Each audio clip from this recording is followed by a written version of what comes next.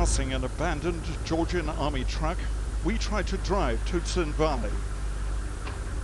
The road was deserted. Georgian forces have pulled out, but the Russians are there.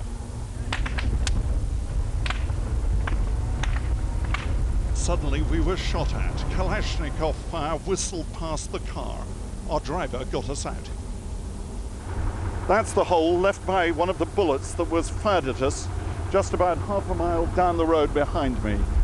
It happened as we were trying to approach Tsinvali, and it's likely that the people who fired at us were Russian soldiers, because the Georgian army has now pulled back to where I'm standing, right at the border. And in fact, some Georgian soldiers are trying to retrieve one of their own shot-up vehicles just behind me over there. Moments later, Russian heavy guns were firing at Georgian positions inside Georgia.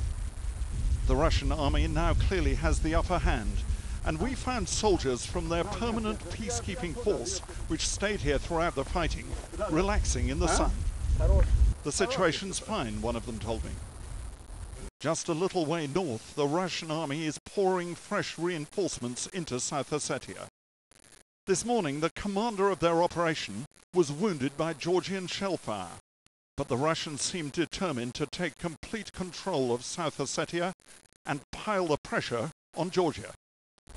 We saw the last Georgian soldiers in South Ossetia packing up. Georgian armor has pulled well back from the border.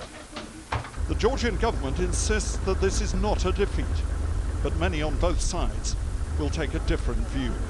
Julian Mannion, ITV News, on the border with South Ossetia.